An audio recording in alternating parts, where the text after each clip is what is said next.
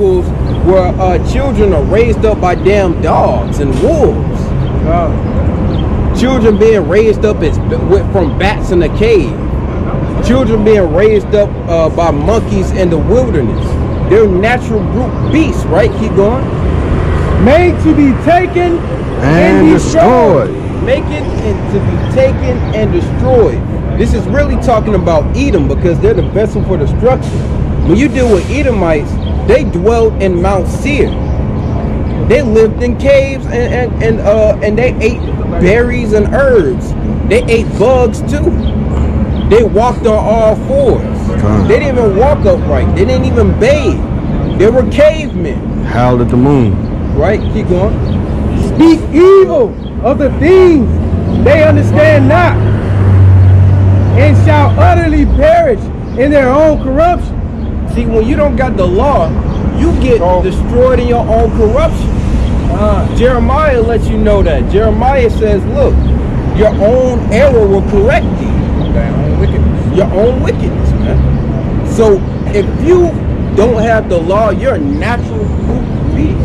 Even our own competition, go kill the competition. That's how simple it is in these streets, man. That's why when you hear brothers, Jake will let you know, man. Jake will straight up say, I'm a savage. He telling you I'm that natural brute beast. I'm a beast.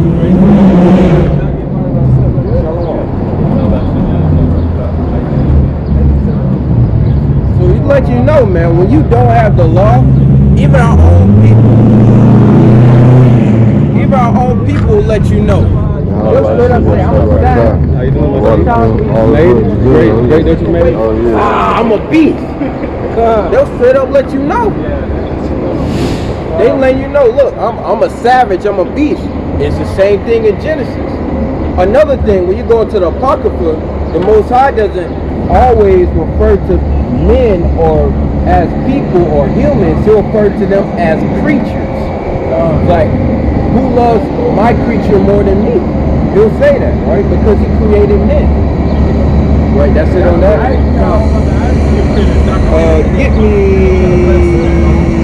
Give me Job 38 and 2. And you give me First Kings 2 and 1. First Kings 2 and 1. You give me Job 38 and 2. 38 and 2. Right, now we're going to start pulling some scriptures to show you that for you to be a man, you got to keep the law of God, straight up. For you to be a man, a civilized man, a man of the Lord, you got to keep the law. Otherwise, you're just a savage or a natural brute beast, man. Right, you got what I want out? Go ahead, bring that out. Job chapter 38, verse 2. Who is this that darkened counsel, thy words without knowledge? You see that? If you don't, what is the knowledge? We all know the knowledge, the wisdom, and the power is the word, the law, statutes, and the commandments. You don't got that, you're what? You're lost. Right, keep going. Verse 3. Gird up now thy loins like a man. What? Like a man. What? Like a man. That means leave all that damn foolishness alone, man. Leaning on your own understanding. You got to follow the laws of God to be a what? Like a man. To be a man.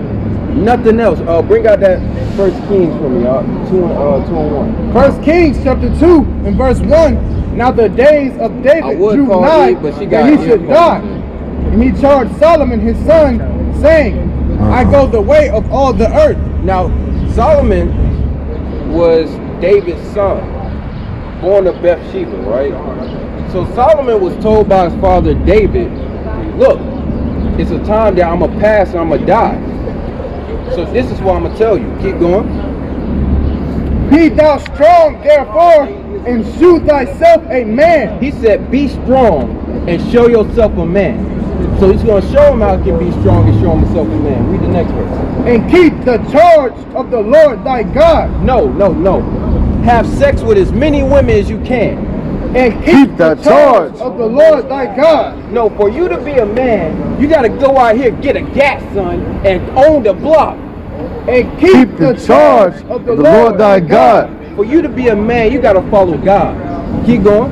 To walk in all his ways, to keep his statutes and his commandments and his judgments and his testimonies, as it is written in the law of Moses, that thou mayest prosper in all that thou doest, and whithersoever thou turnest thyself. That's how you be a man. You follow the laws, statutes, and commandments of God. Otherwise, you still that natural brute beast. You still a damn murderer. You still a savage. That's why the Most High don't treat you like a man. He treats you like a beast. You kill, you be killed. Because that's the only way you understand. A man knows the error of his ways. A man knows when he done something wrong. Someone that's a human, somebody that's civilized. But somebody, a savage, or a natural brute beast, they don't understand that. They only understand power. That's why a lot of our people... No, it's not on. It is? Well, I'm not teaching for that. I'm teaching them. Man, it ain't on. It's not on? You want to turn it? No. Well, you know, Daniel said it's off anyway, so it's good. So, for you to be a man, you got to keep the law. Other than that, yeah, like I was getting into, for our people that are savages and natural brute beasts, the only thing they understand is power. That's why they fear the white man. They fear police. They don't fear regular Jake. They don't fear their own brother. They fear power. They fear men that got the power to kill them. They fear people who get killed. They fear men that can make them go missing. They fear men that can take their money. That's who they fear. They don't fear the Lord. Right? So that's it on that. Go back to Genesis, right? Go to chapter 2. We're going to show how you have life too, man. Is that it on that? No, it's a little bit more. Go ahead. Let's start back at 3. This is Job chapter 38, verse 3. Gird up now thy loins like a man, for I will demand of thee, and answer thou me. He's going to demand something of you, man. And what does he demand? We already know in Deuteronomy, man. He said, I demand something, I require something from you. Keep the law, statutes, and commandments. Like the Bible is just, it repeats everything over and over and over again. Because the Most High, we're like his children. How do you treat the children? You repeat the same thing over. Even though they don't like, I'm tired of hearing that. You just said this over and over again, but you got to repeat it because they'll forget, right? So that's good. Go back to Genesis chapter 2, and you start at 3. So now we're going to show you that for you to be even living or considered a living being, you got to keep the law, statutes, and commandments. All right. Otherwise, you're dead. You're dead to the Most High, right? Bring that out, Genesis chapter 2 and verse 3. And God blessed the 7th day and sanctified it, because that in it he had rest God created and made. Right? So the Most High, he rested. When it says he rested, don't be simple. When you go into the Hebrew, it says he stopped, he ceased. You know, Ishmael like to be like, my God doesn't rest. Allah doesn't rest. You out your mind, man. The Most High just stopped. Keep going. These are the generations of the heavens and of the earth when they were created. And so these are generations of men. Just like the days of Noah, the generations we can't know, the generations that's not written, these are men as well. So I don't know where they got that Adam and Eve was the only 2 people, right? Keep going. In the day that the Lord Yahweh made the earth and the heavens, and every plant of the field before it was in the earth, and every herb of the field before it grew. For the Lord Yahweh had not caused it to rain upon the earth, and there was not a man to till the ground. So there wasn't men to till the ground. So it wasn't a great rain on the earth back then. You had water, and you had water in the ocean, and you had lakes, but no one knew what rain was until it rained all over the earth when Noah had came, right? When he prophesied. So there was really no men that had the knowledge to till the earth. You got to be civilized to till the earth, how to deal with agriculture. You got to be smart and civilized. If you're a caveman, and you pick up a stick, you're not going to develop the stick into an axe. They didn't even when you deal with Esau. What is that movie that deals with it deals with the caveman? I think it's like The Journey of Fire or something like that. Well, it's a movie I think with Mel Gibson in it. I gotta look, but Castaway? Oh no. You'll look it up, right? So look, they're a bunch of cavemen, and they have a journey. They're going on a journey to get fire again, because they were living in a cave and they had fire, but they never knew how to make it. So what they did was they just kept throwing sticks on it, but one day the fire went out. So they went on a huge journey to find out how to use fire. These are the natural real beasts, man. They made a whole movie about how cavemen went on a journey just to learn how to use fire. And you're gonna think these men, you think the Lord gonna give men like that the power and the understanding to till the ground and deal with agriculture? That's why it was called the Garden of Eden. It was the first garden. It was the first time people were tilling, and you know they have what? You got a question out? No. Hey, you got a question? I answer. So it was the first time people actually started dealing with agriculture. That's why it was special. Everybody just walking around in the forest grabbing berries. Don't know how the berries was made. They don't know to take the plant up and put it in a spot and till the ground so they could grow more berries. They just grabbed the berries and ate them. Right? So keep going on that. That's why the Garden of Eden was special. It was the only garden on earth during that time. Keep going. But there went up a mist from the earth and watered the whole face of the ground. And the Lord Yahweh formed man of the dust of the ground and breathed into his nostrils the breath of life. Now, when you water the ground, when you deal with irrigation or agriculture, you got to water the ground first, then till the land, because the plants need water. So it's letting you know he was giving them the knowledge to farm. Right? Keep going. And man became a living soul. We became a living soul because the Lord gave us our commandment and we kept it. Right? Keep going. And the Lord Yahweh planted a garden eastward in Eden. You see that? With the men, they created a garden eastward in Eden. Right? Keep going. And there he put the man whom he had formed. See, the man who he had formed. So Eden, did he even talk about Adam yet? What verse are you at? Verse 9. Verse 9? Did you skip 7? Go back to 7. Verse 7. And the Lord Yahweh formed man of the dust of the ground. See, I missed that. Keep going. And breathed into his nostrils the breath of life. So that's the breath of life. Now we got to go over to what the breath of life is, right? Give me Baruch 4:1. So the breath of life is straight up the commandments of the Lord. So before, like, they got a commandment, the commandment was go forth, till the land, create the Garden of Eden. Anything the Lord commands you is a commandment. Right, bring that out, and you give me Luke 15 and 24. Right, bring that out. This is Baruch, chapter 4, verse 1. This is the book of the commandments of Yahweh. Just straight up the books of the commandments of the Lord. Keep going. And the law that endures forever. The law endures forever. Keep going. All they that keep it shall come to life. When you keep the commandments of the Lord, you're considered a living being. Man. That's right. You come to life, right? And what? But such as leave it. But such as leave it shall die. You're dead if you don't leave it.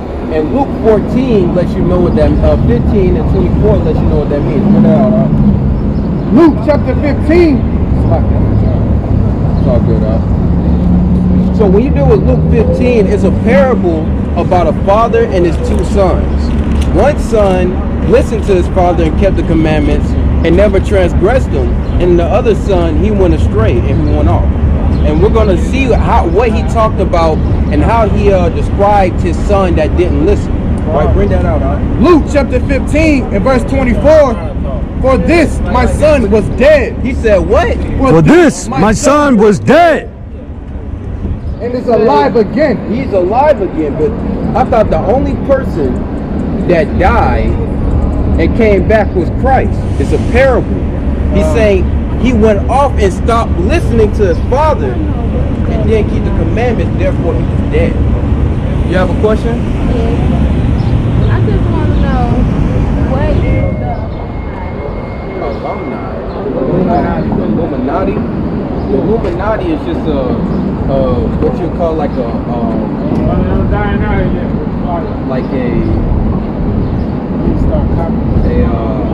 oligarchy, right? When you deal with an oligarchy, it's like a clique or cube.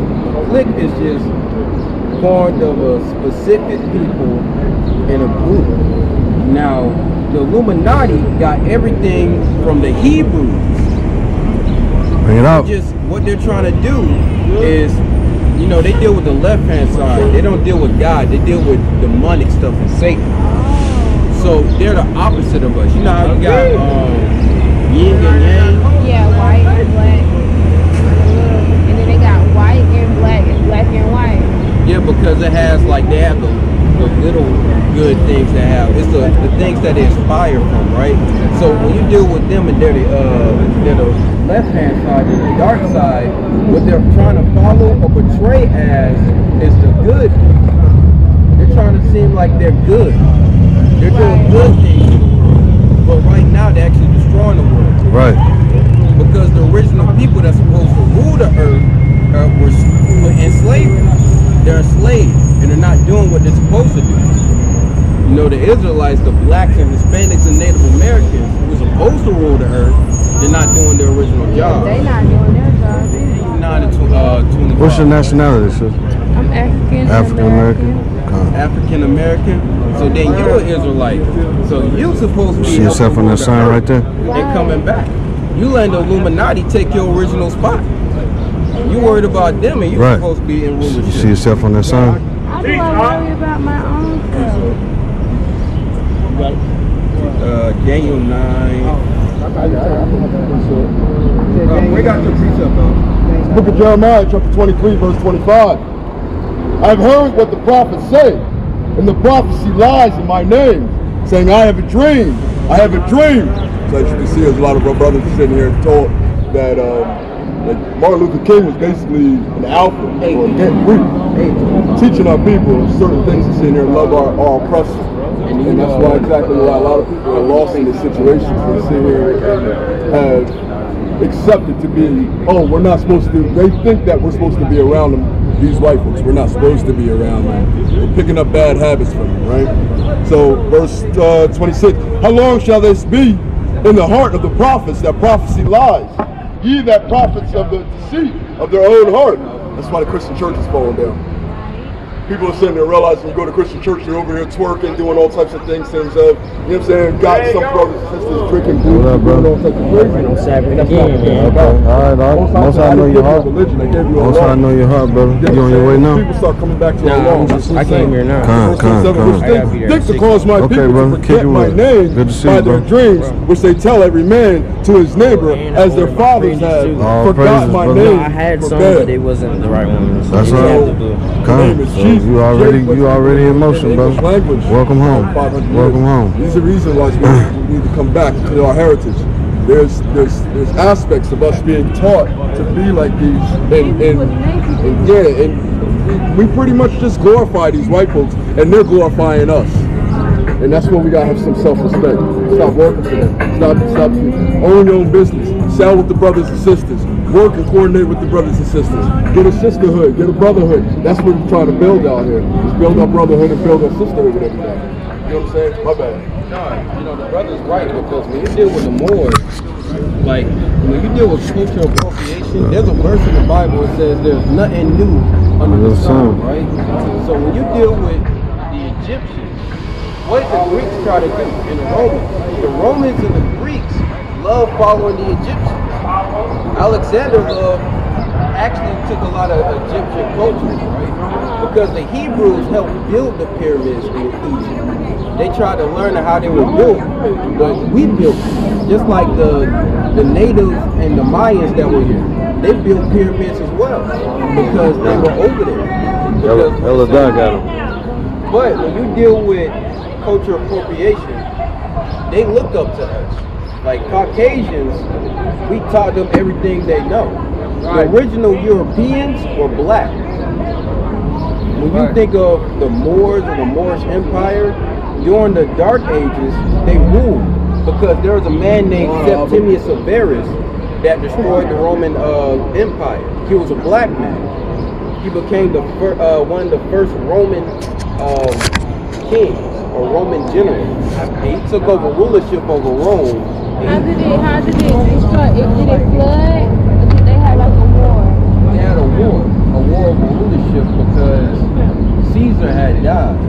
So Caesar was the head general, and then the black general of the Egyptos band, which name is Septimius Severus, he came up with all the Egyptians and took over.